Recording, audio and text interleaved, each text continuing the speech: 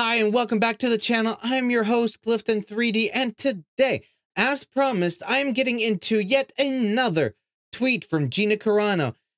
Absolutely love her. I love everything she's doing, going scorched earth against Hollywood, and this Hollywood thing is getting crazy. This SAG-AFTRA agreement with the creators of the Hunger Games? Strange. Let's see what Gina has to say about that.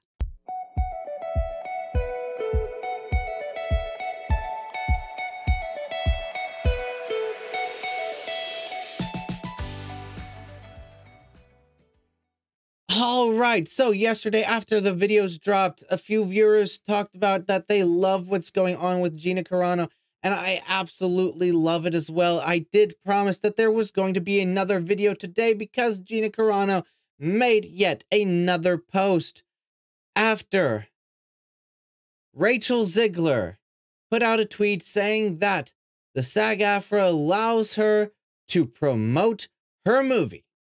Strange, isn't it? Well, let's see what Gina Carano has to say about it. What an odd strike this is. Small, non-studio productions are having trouble getting waivers, but studios get the interim agreement left and right. Celebrities go from the picket line to their promotional tours and red carpets. What happened to that "I better get paid for every hour I stand in this dress" talk? That's the point where you know she's going directly after Rachel Zegler.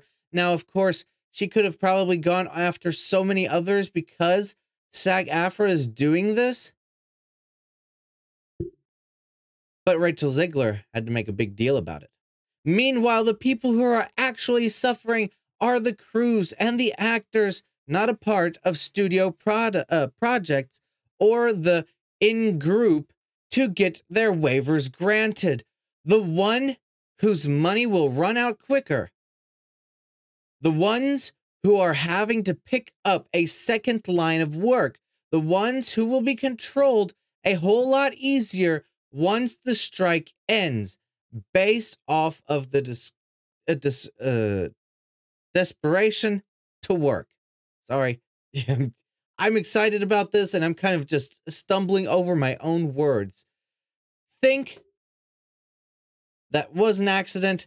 Maybe they should have granted waivers for all the non-studio productions. Keep people working and halt all studio productions if they really wanted to make a difference and reach a faster agreement. Who is this strike really intended to hurt again? Better make a deal quick. People are starting to notice. I'm sure it'll be in favor of all the right people, and all the right people will pat themselves on the back on an excellent deal and months of suffering. Well worth the wait.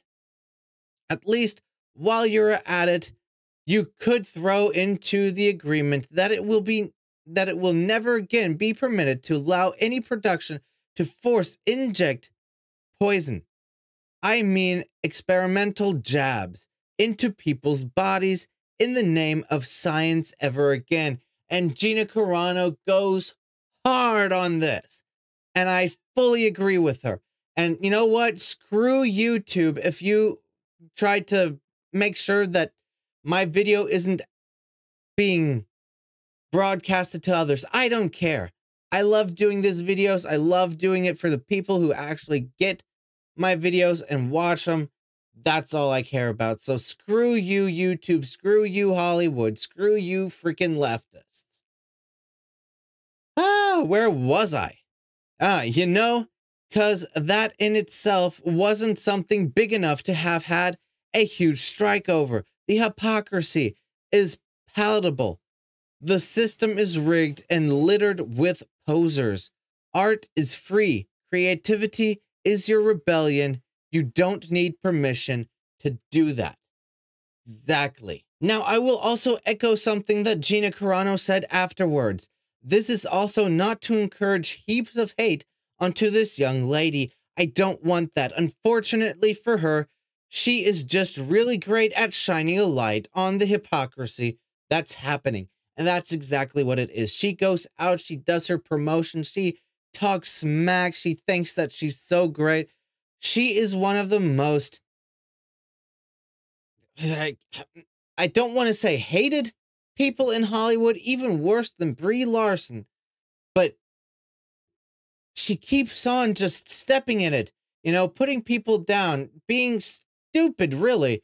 Now, she's a young girl. I'm sure that she's actually being told to do all of these things because it will help her. But sadly, it's not. People are turned off by her, and that's what it is. So again, as Gina Carano said, and I will say it again, don't go after her for her shit takes. You know, don't pile on. Yes, she deserves some of it, going after the things that she says, but not going after her. Anyway, that being said, Gina Carano is on fire. I am absolutely astonished about what's going on. I never thought I would see the day when people were going out and talking about this, doing these things. And Gina Carano, I believe getting fired from Disney was possibly one of the best things that could have happened to her and to pop culture. Now, I don't think it's a good thing. I don't think it should have happened, and it was horrible. But Gina Carano went from a based as F actress to a pop culture warrior hero. And that's the truth of it. She's out there. She's fighting against this woke ideology. She's fighting against Hollywood. She is the epicenter of a movement. Join the rebellion. She's awesome. And she's doing great work going after these things. Like, she could have said the line that Obi-Wan said to Anakin Skywalker, to Darth Vader. Strike me down and I will become more powerful than you can ever imagine. And that is what happened to Disney and Gina Carano. Anyway, I'm enjoying this. I can't wait for more Gina Carano news. I can't wait for more Disney news to come out. I'm looking forward to these emails and notes that are rumored to happen. However, again, they did come from Drunk 3PO, and he has a sixth sense about this. He has someone on the inside who knows about what is happening. So I believe it.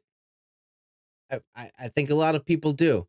Anyway, I hope you enjoyed this video. Comment down below your thoughts on Gina Carano, on this whole situation, on Hollywood imploding right now. And if you like this video, smash that like button. Consider subscribing and hitting the bell for notifications. It helps out the channel, and it lets YouTube know that you are actually interested in knowing when my content releases. All right, until next time, take care.